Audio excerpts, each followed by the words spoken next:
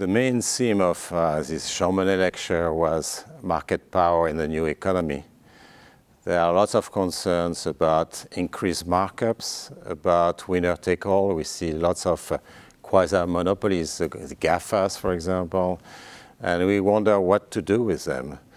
So there's a lot of European regulation in the making, trying to curb market power, make sure that the monopoly segment are contestable so that more efficient entrants can enter those markets. They're also trying to make sure that merchants, apps are getting their fair share of the deal and getting a good access to the platform.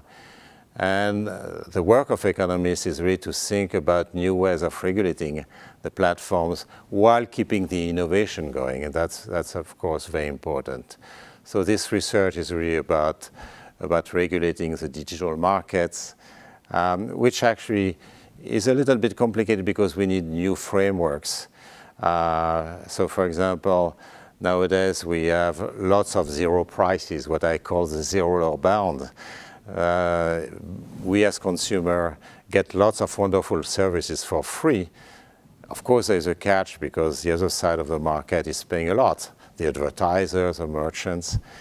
But also, the apps themselves often charge zero because they are making money elsewhere. And this is a new economy which gives rise to new features in terms of antitrust, and we have to think about that.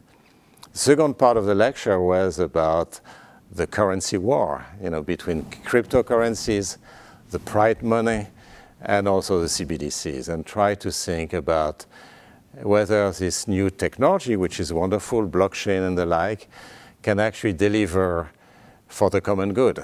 Because we see with cryptocurrencies that it's not always the case that actually the new technology is actually put at the service of the common good, rather than tax evasion, money laundering, and the like. So we need to make use of the new technology and try to improve our welfare in the process.